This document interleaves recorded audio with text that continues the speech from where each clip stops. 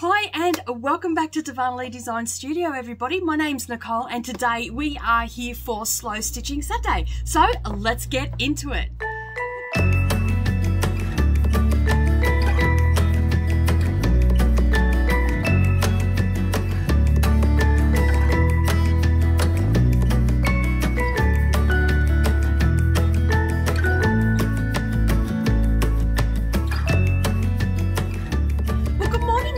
Everybody, no matter where you're watching from, thank you for taking some time out of your day and spending it with me while we do some slow stitching. And we are here for part 3 of my Boro table runner that I'm doing, and I am very excited to say that I've had some lovely messages from people letting me know that they actually have ordered their fabrics and they're going to give it a go. So I'm super excited about that we're getting some more people to give this beautiful craft a go.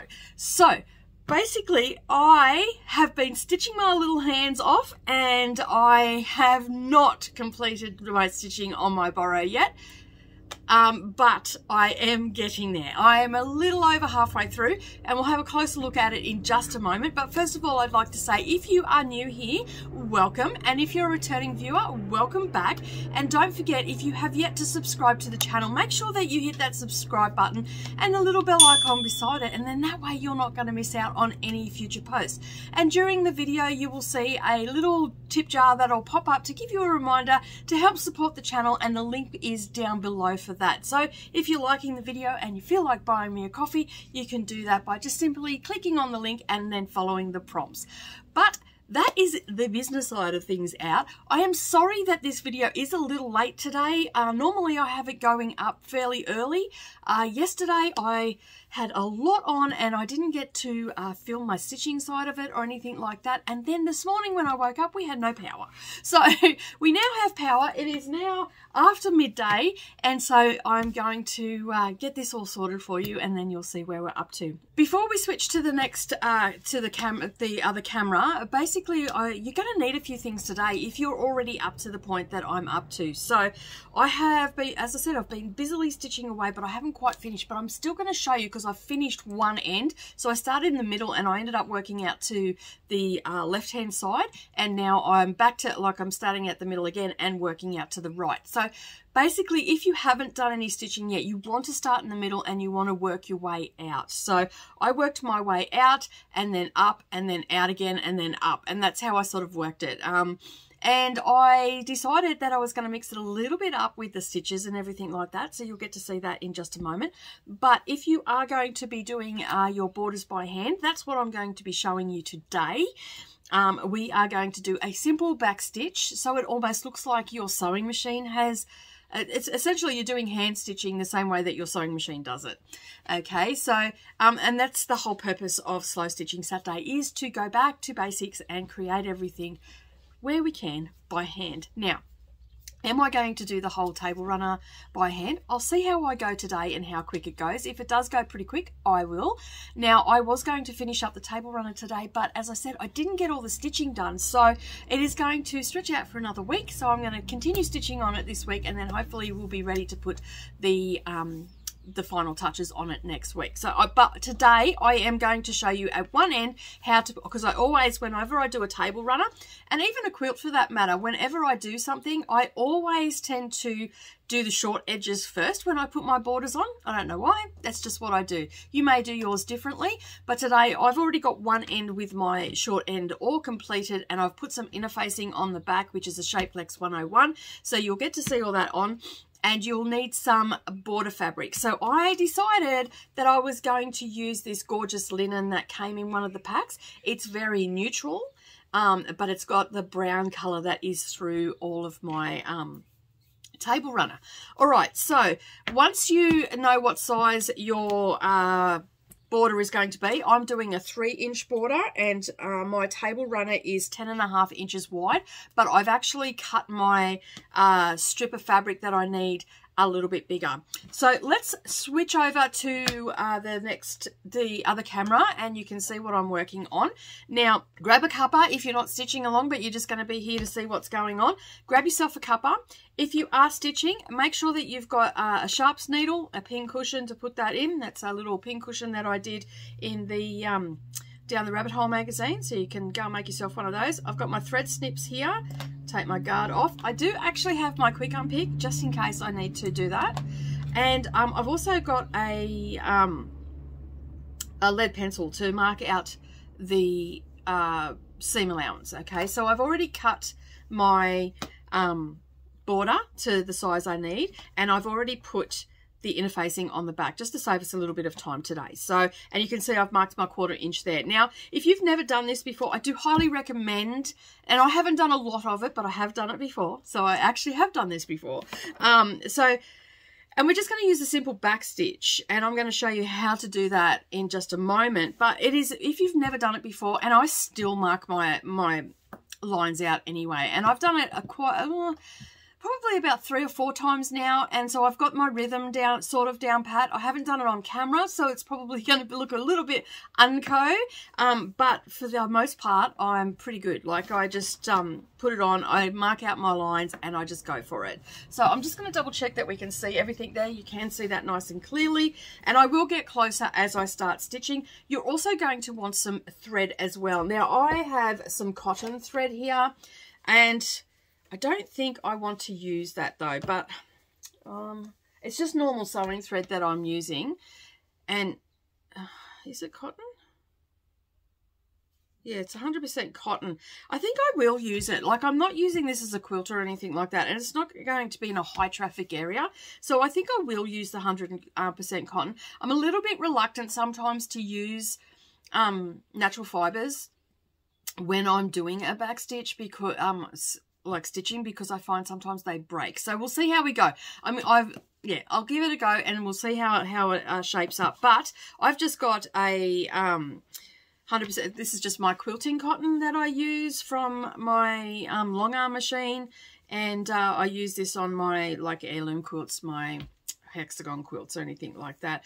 For the most part, a lot of people, when they come in, we have a discussion about cotton, and we talk about what their quilt is going to be used for. If it's just them using it, then we will go with 100% cotton. If it's going to a child or a teenager, you know, or someone that's not going to be as respectful to the quilt as, you know, you might be, we tend to talk about the strength of the thread, because obviously natural fibers wear down. Polyester thread is a stronger thread. It's more, it bears up to washing and all that sort of stuff. So when you come in to get your quilt done, we have lots of discussions about patterns that we're going to put on, what threads we're going to use. For the most part though, I do use bottom line thread, which is a polyester, which we use for English paper piecing here on this channel. All right, so don't forget, if you're liking this video so far, don't forget to give it a like down below and get me help me get seen. Excuse me. Now, for the past week, I have been avoiding my family because they have all been sick, and this morning I have woken up and I'm feeling a little bit average in the throat, so I'm not going to be sticking around for too long today, because I still want to put all my videos out, and we all know, if you've been around for a while, that my voice, as soon as I get a cold, decides to vacate. So if you see a series of crafting videos like diamond painting or Stitch With Me's where it's only got music, generally means that I have lost my voice and I cannot talk. So I'm going to get this video in today, and while my voice is still working, I'm going to film my Stitch With Me for Monday, and anything else that I need to do some talking in. It may hold up one of the videos that I had planned to do this week, which is the row by row, but anyway, we'll see how we go. I'm going to, once this is finished, I'm going to put my book in, and then, as I said, I'll do my Stitch With Me and get that out of the way, and then just film it at least anyway. I won't edit it. And then I'm going to go and make myself a honey and lemon tea, and that is all I'm going to drink for the next 48 hours. And I'm also going to make my famous ginger garlic tea, which wards off vampires as well as kicks any sort of laryngitis or sore throat in the backside. So, all right, now let's get into it. Another thing that you're going to need is you're going to need some pins. Dressmaking pins are fine for this. They're a nice fine. I like to use my applique pins, which also have glass heads on them as well, so if I need to iron it, I can.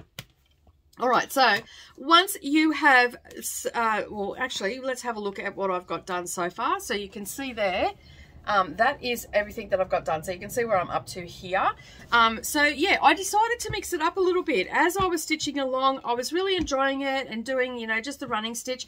My running stitch, now I can really see why they did this, and like the fabric at this end feels like really soft, and this has become very durable. Like you can see why they started doing this, the Boro technique, and just putting layers upon layers. And oh my God, it would be so warm.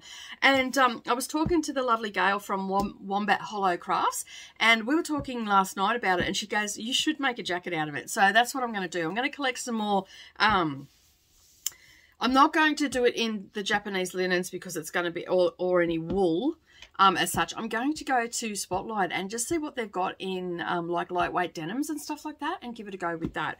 So what I did on this one through the week, now you can see here, this is where I started, and I've come back and I've actually filled in a couple of spots because I really do like the closeness of the stitches that I've got down here, and I've got the little crosses happening, and I'm just sporadically putting them through. And where I've got these patches here, that is a piece of fabric that have got the different patches on it, I'm sort of mixing it up in there. So you can see in this one here, I've got them going horizontal. I've also got them going vertical, but then I've got a couple of spots there where I've put the little plus signs.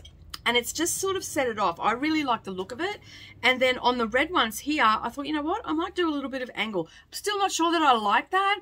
I might I think I would have liked to have put maybe a little circle on there. But for my first piece, I think I'm doing really well. I've gone over, if you haven't yet, we've got a Pinterest board, which I'll link up down below, that you can go and suss things out over there and see the different, especially some of the historical pieces. I've got a couple of historical pieces over there, so you can go over and have a look at that as well. And I'm slowly but surely finding bits and pieces to add on there. So it's always growing. So follow the board, and then that way you can keep up with what's happening on the Boro board.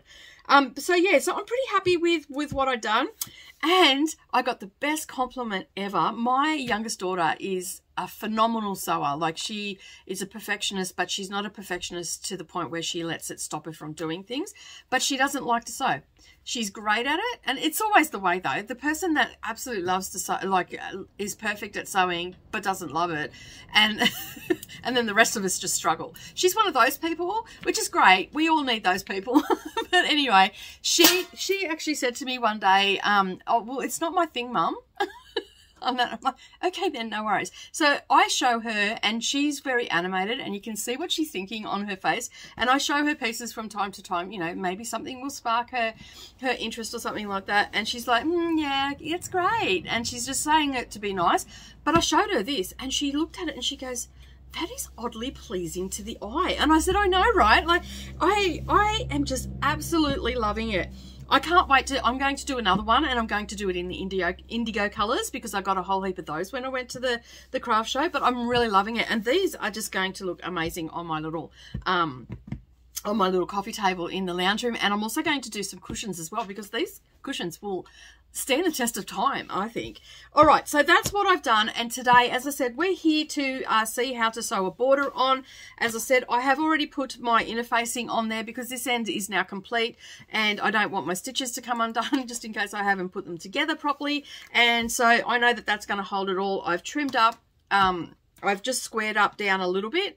Okay, you can see there I've just trimmed off. I haven't worried too much about this side, but I have actually made my border fabric a little bit bigger, a couple of millimeters bigger, because I might trim some off, and then I've got a little bit of wiggle room. So once you've put your interfacing on, okay, and your back does look quite messy, like you can see here with my crosses. Here I was jumping around everywhere. This is where I sort of first done it. I was jumping around here, and then here you can see that I went one way and then I've gone the other way, and it's worked better. And as I said, I am learning just along as I go and finding my technique, because I have never done anything like this before. So I've got my interfacing on the back, so that's good to go. And we're going to get our piece of linen. So let me just lay everything down, make sure that you can see everything there, so I can bring it in a little bit closer as well. Okay, and then we're going to lay our fabrics just like with anything, right sides together. Okay, and I've marked my 1/4 inch seam allowance, and then I'm just going to get my pins wherever they just went, and I'm just going to pin that into place, just so it's not flapping around. And wouldn't you know it, I had my, I was sitting waiting for one of my daughters the other day, and I've left my thimble in the car, and Brendan took the car today. The first day ever that he takes the car, and my little basket of stuff, English paper piecing, is sitting in the back with my thimble in it. So I'm going to do some stitching without a thimble today. I do not recommend it, but I'm going to give it a go. It's my own fault for leaving it in the car. All right, so we're going to grab our thread. Now, because this is a table runner, and this is a 50 weight thread that I've got. I would normally use a 40 weight thread for hand stitching. So I wouldn't, yeah, a 40 weight is a good weight for sewing, for longevity. It gives it strength and stuff like that. So today I'm just going to double my threads just to make it a little bit stronger for me, because I don't want to have to redo it. And this is going to end up with a backing and everything on it anyway, but I still don't want it to come apart. And also you'll be able to see what I'm going to do. And I'm sorry about my finger, but I burnt it, and the blister popped. So yeah. It's not a very happy finger at the moment. It's not sore anymore, but yeah, I do apologise for that ugliness there. But anyway, it is what it is. Wasn't paying attention in the kitchen, and I burnt myself. All right, so I've just doubled that through, okay, and you'll be able to see that quite well on the camera as well. All right, so I'm going to turn this around. Now, I do have a couple of tips for you, as I said. I highly recommend that you, if you've never done this before, that you actually, that's going to get in the way there. I think I'll just slide that up. That you actually mark out your seam allowance. If you are a left-handed stitcher, you're going to stitch from left to right. And if you're a right-handed stitcher, you're going to stitch from right to left, okay?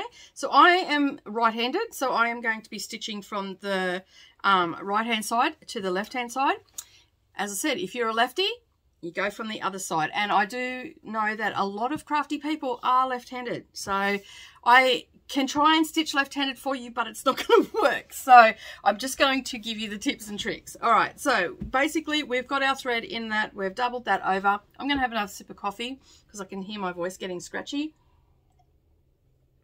And we're going to do a back stitch. Now, we're going to come in about 1/4 of an inch from the edge, and that's where we're going to come up from underneath.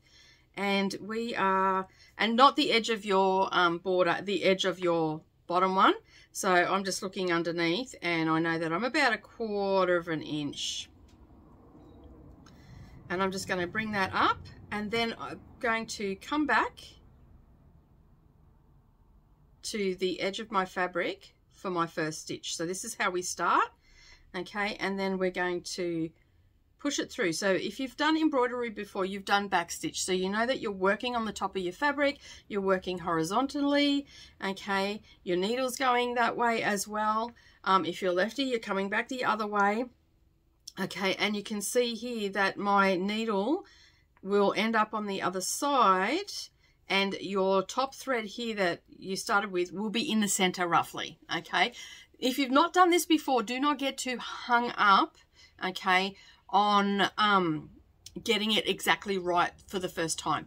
If you want, you can get yourself a little bit of fabric, and you can just little swatches of fabric, little squares or something like that. Make yourself a little pot holder and do it all by hand, and then you will get the hang and you'll get the feel. And everybody is different. Everybody has a different feel when they are stitching, okay? So just remember that. Don't get too hung up on it, and you're just going to do your stitches. Now we just pull that through, and then we've got our first stitch there. So hopefully you can see that, and I'm going to get the camera to come in nice and close, and I'll just check that I am in frame.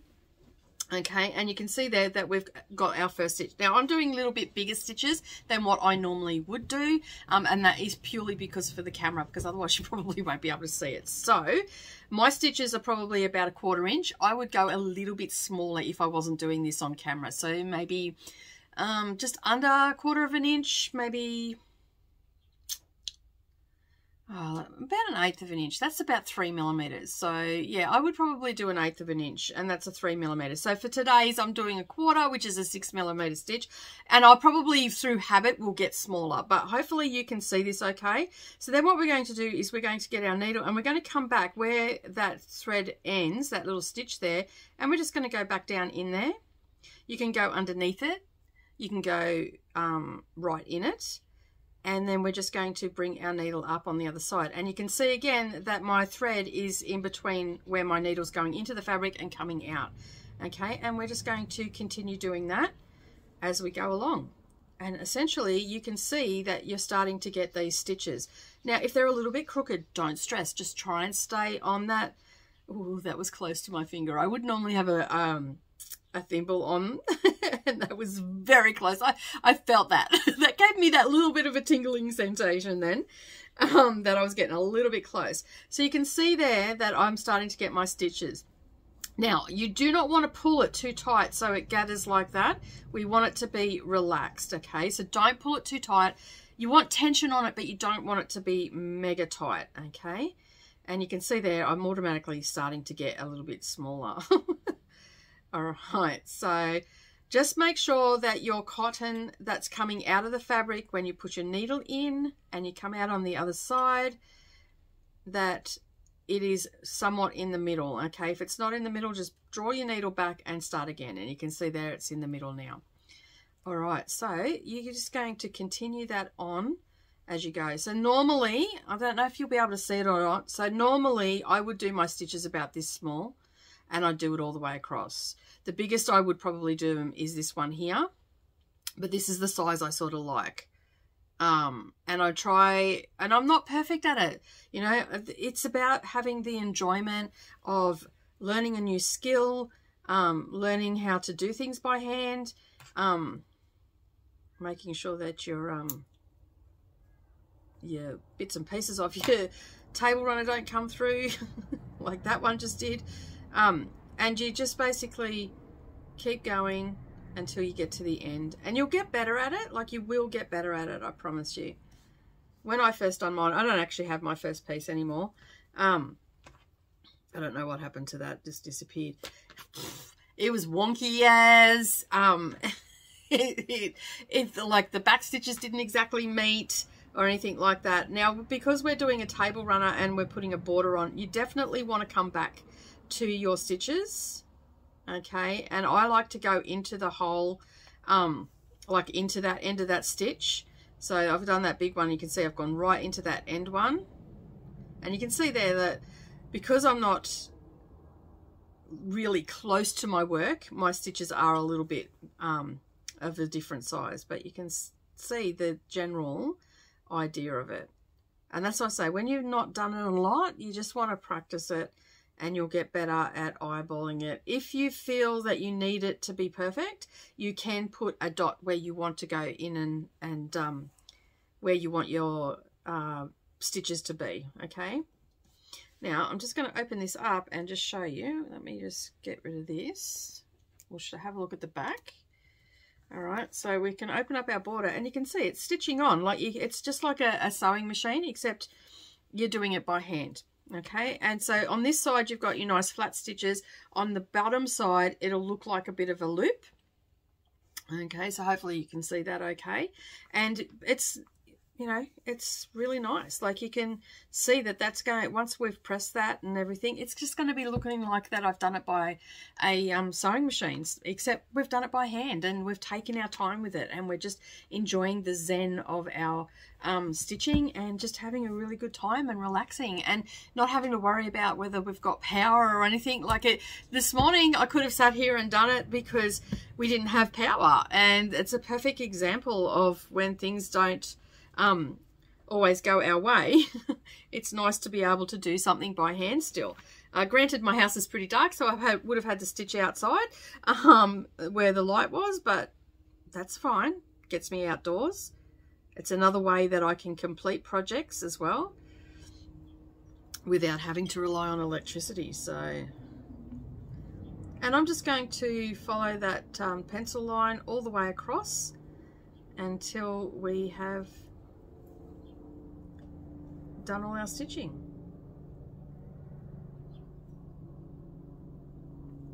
So leave a comment down below and tell me what you're working on today. Are you up to the point where I am putting borders on? Not like normally I would do this all in one go, but I'm thinking that I might do the whole lot. Look at me go.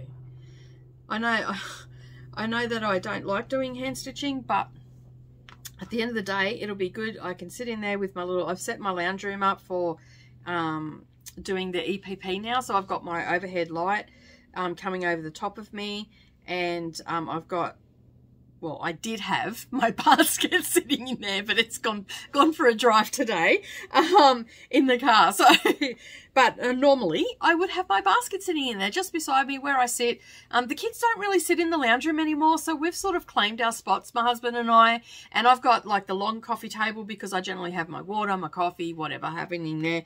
And he's got the chase part where he can stretch out his legs because he suffers a lot with a lot of pain in his legs, so he needs to stretch out. So he's there, and I've got the other end of the couch. And so I originally had my cross stitch and a little wheelie thing beside the recliner, but I found that I couldn't see the TV properly, and then I just was watching the TV and not doing cross stitch. So I don't do any cross stitch in the lounge room. And my husband wanted me to do it in there, so I wasn't sitting out here by myself. And I'm like, you know, I'm sorry, I can't do it. I just get distracted and nothing gets done.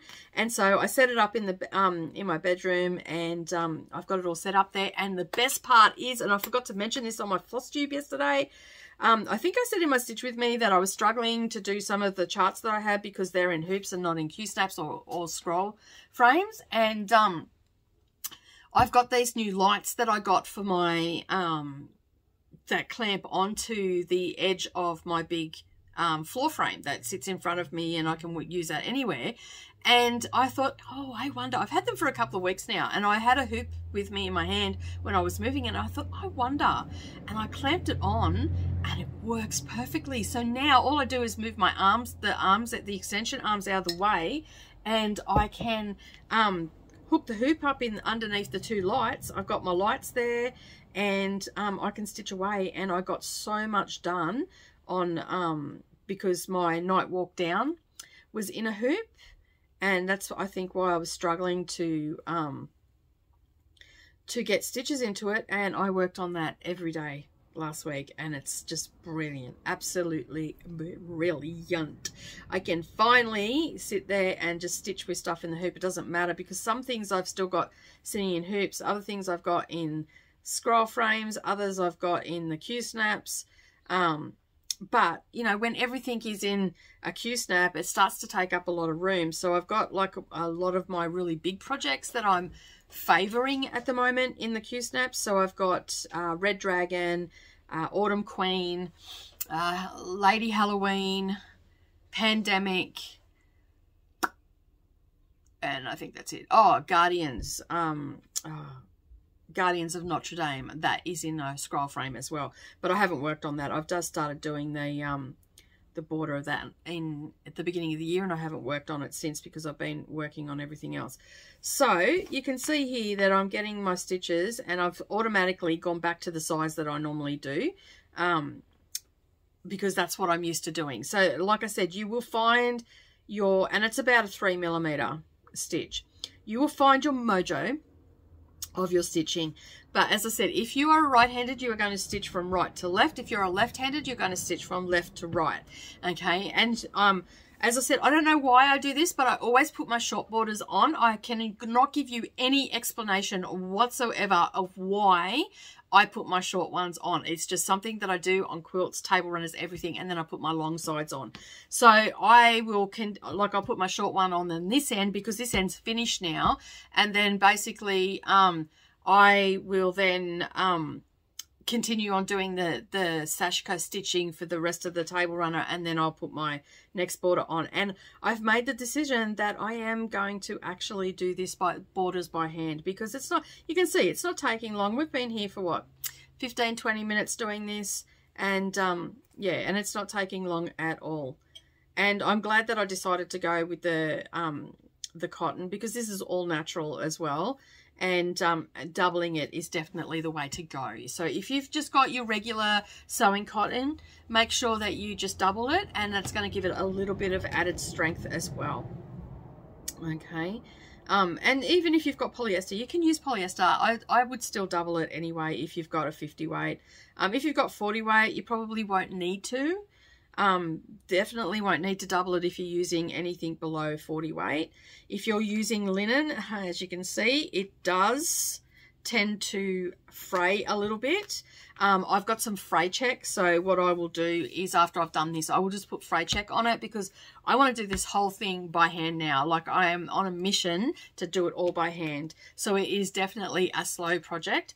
I've probably gone a little bit faster than what you guys are probably going at home, because I'm trying to do it for a video and whatnot. So yeah, so I'm hoping by next Saturday I will have all of this finished and ready to put, well, hopefully I'll have the borders on it as well, and I can give you an update. So I'm going to be working on something a little bit different next week. I will talk a little bit about what this happened with this, and show you how to finish it off, and then we'll talk about the next project that we're going to start. So, and I was going to do the you know, the flip method where you lay down your batting and all the rest of it and not have a binding on this and just have it with borders on it. I've since changed my mind. Originally, that's what I was going to do. So I've actually got a green in the linen fabric like this that I'm going to use for the binding on it. So, and that's just your standard issue binding. I'm going to put that all on by hand too. So that's going to be very interesting.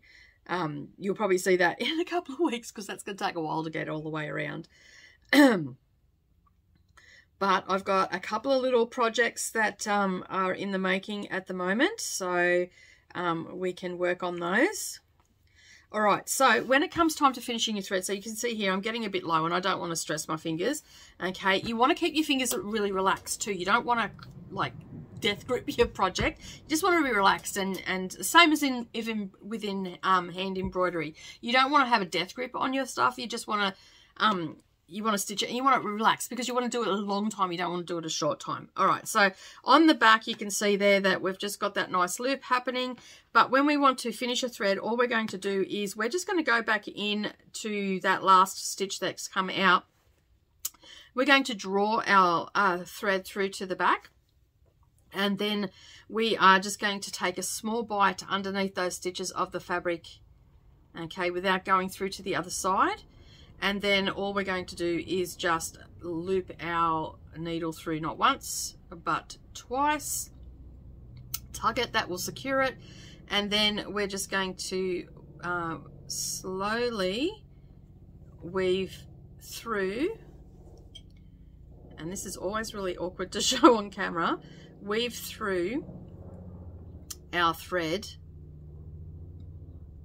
and I'm just taking a little bit of a bite of the inner facing, okay, and I'm just sort of weaving it, going backwards and forwards just underneath that thread, and then that's going to hide my tail, and then I will snip it off with my threads that have got a curve in it, and you can see there that now we don't have a tail. All right, so that's how you finish it off. So even if you get all the way to the end, and I don't recommend that you have a really long thread either, because that also makes it very difficult, knots, all that sort of stuff. I tend to probably draw off about 1 meter, so a yard, maybe a little bit more, and then I bring it, fold it in half, and then that's generally from the tips of my fingers to my shoulder. Okay, and I don't tend to go any longer, especially with embroidery flosses and stuff like that. I don't tend to go any longer than that, because you just end up running into more problems than not. Okay, so hopefully these little tips and tricks will help you, and it probably would have helped if I had my magnifiers on too, but I mean the contrast in the thread's pretty good. My stitching's, I haven't done this for a while. My stitching's still okay. It's a little bit wonky in some places, but it'd be a good 2 years since I've done something like this. So 18 months maybe. Can I thread my needle? Probably not, because my needle thread is also I need to get more. I love the little hummingbird needle threaders, and I need to get more of them and put them in with all my stuff, like, because I'm always chasing that thing. I got it through the what's the Fat Quarters Shops box called? So Sampler Box, that's right. I haven't got it for ages. So yeah, and you just put a little knot in the end. It's okay to have a little knot, just don't have a really super long tail. So my knot's there, and I'm just going to snip that off so I've got a little bit of a tail, but not too much. And like we did last time, you're going to, so we're restarting this time, you're going to come up a stitch away. So you're not going to come up where you finished off, you're going to come up a stitch away. Okay, so I've come up not at the stitch, I've come up a stitch away, and then I'm going to go back down at my previous stitch and then come out. Okay, so just remember when you start, that's how you do it. The good thing about this is that you don't really need to do a reverse, but this is what I do. So you can see there that I've just done a little tiny stitch, okay, and my stitches come out here. Now I'm going to go back again and take that stitch. Now I'm not sure if other people do that. I am just the person that likes to make sure that my stuff is not going to come undone when I hand wash it or wash it in the washing machine or anything like that. Okay, so well, what I did there is, and I don't know whether you'll be able to see it, and I will try to get as close as I can without it blurring. And you probably can just see there's that little tiny stitch just before, just under it. So I've come out and I've taken that little tiny stitch. It's probably a millimeter, maybe 2 millimeters. Okay, and then I've done a stitch again, and that's just going to secure it. It's not going to pull through. My knot is nice and secure now, and I know that it's like a little back stitch that I'm doing, so without actually going back 2 or 3 stitches, okay, as we would do on our sewing machines. All right. Now, if you find that your thread's looping, it just means that you've got one thread longer than the other. So just give it a little bit of a tug and it'll even itself out. Okay, now remember, you want to have your hands relaxed. You want your threads to be firmly in, but you don't want to pull them too tight so it gathers like that. Okay, and when you stop, you want to go down into the stitch, do a loop, and then thread your needle through twice and then weave it back. And then when you start, you want to start a stitch away from your previous stitch, take a little tiny stitch, and then do your proper stitch. Okay, so there are lots of things to remember, but I promise you that you will have success using those techniques. And when we finish up this end, I'm going to show you what I'm going to do. And this is pretty much exactly the same thing, but I'm going to do one little extra step just to make sure that it doesn't come undone. Okay, and I should have done it down here, but I didn't do it because we were just starting off. So you can do the same when I started back here, you can do exactly the same down this end when you start as well.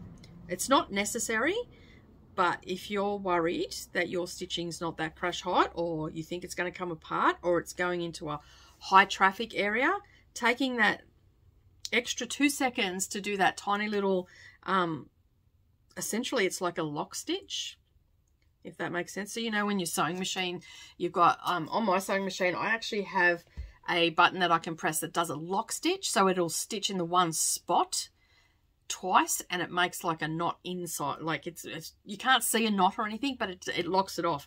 It means that even when I do a back stitch over, it's never going to come undone. It's impossible to unpick at times, and it won't come undone either.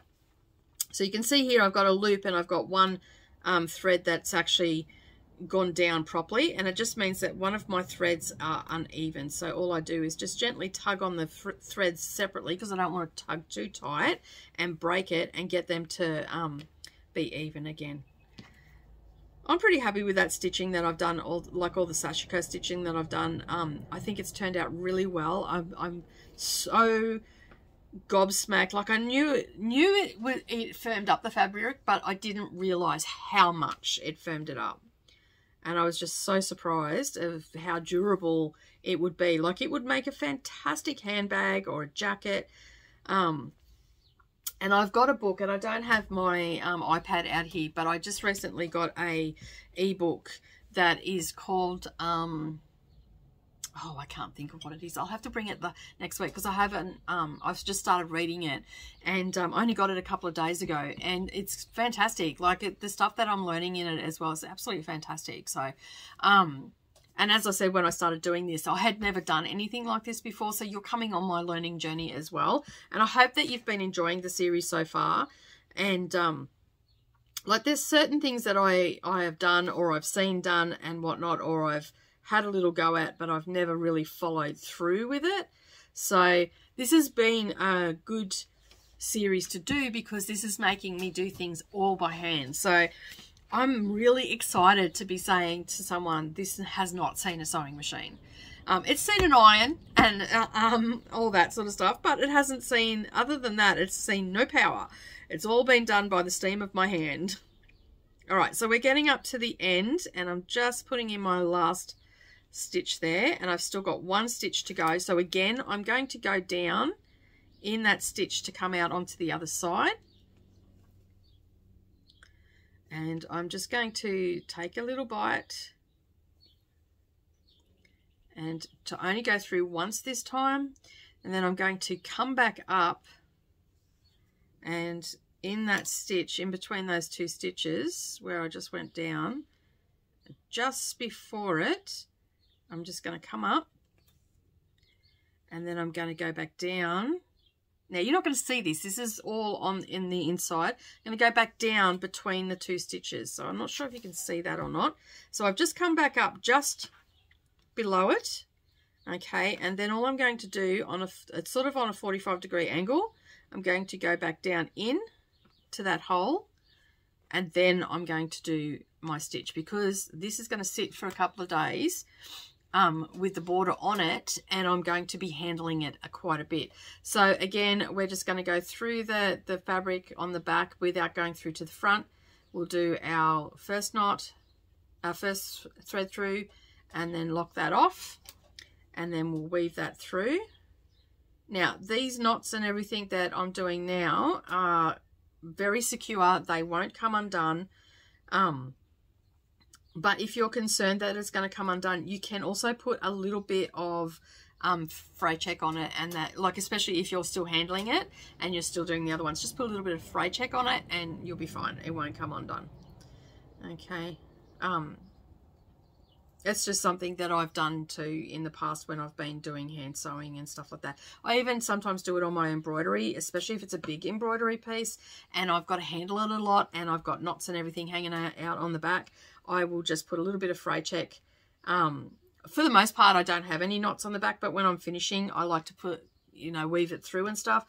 I'll put a little bit of fray check on it, and then it'll just stop it from unraveling. It'll just hold it there until it's in its FFO position. All right, so that is our border sewn on. My stitches are okay. I'm happy with those. I'm not looking for perfection. Okay, if you're looking for perfection, there are ways to do it, but it does sort of take away a bit of enjoyment of it. Now, if you want all your stitches to be absolutely perfect and all that sort of stuff, you can draw your line, and then with a red friction pen or something along those lines, you can get your ruler and then you can mark every 1/8 of an inch all the way along. Too much effort for me, if you ask me. I like the idea of me doing it freehand and not having to worry about that, but the only thing that I do mark, and as I said, I've done this a couple of times now, but I still like to mark that 1/4 inch, because then I know my 1/4 inch is going to be consistent, because when we roll it back, I want my border to look straight. I don't want my border to look like it's wonky. I want it to have, you know, some resemblance that I've put some time and effort into it. Okay, so that's what I do. So I'm not going to worry about pulling the iron up now to press that in place. You can see that that is stitched down quite nicely.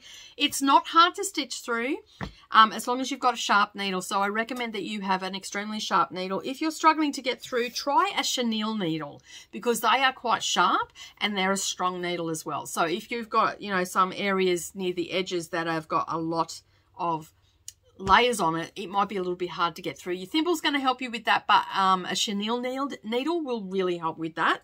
And if you are struggling too, I did try the chenille needle doing some Sashiko, because it's got the large eye on it, and if you're struggling with the Sashiko needle because it's maybe not sharp enough, or it's a bit dull or whatever, you can just use the chenille needle. Those beggars are sharp, and believe me, they draw blood when you get happening with your stitching.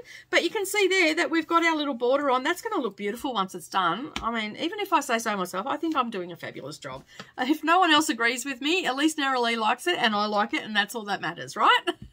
But I hope that you're enjoying this series. I'm going to head off today because you can hear my voice is starting to get a bit scratchy. I'm going to continue on with the stitching. You can see here, I'll put the other piece up so you can see what the sort of final border is going to look like. You can see that's just going to be absolutely gorgeous on once it's finished, and it's going to make that pop.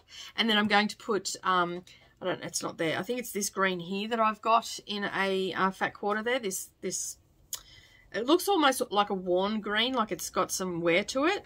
I've got some of that, and that's going to be the binding on it. But you can see there that I'm not quilting it or anything like that. I think it's just going to be fine as it is, and I'm going to use fusible fleece on it as opposed to cotton batting, because that will just hold it in place, and it won't, even when I wash it, it won't separate or anything like that.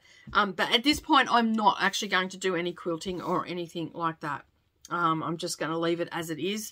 I mean, this is not going to be in a high traffic area. I may pet it occasionally because I seem to be doing that a lot.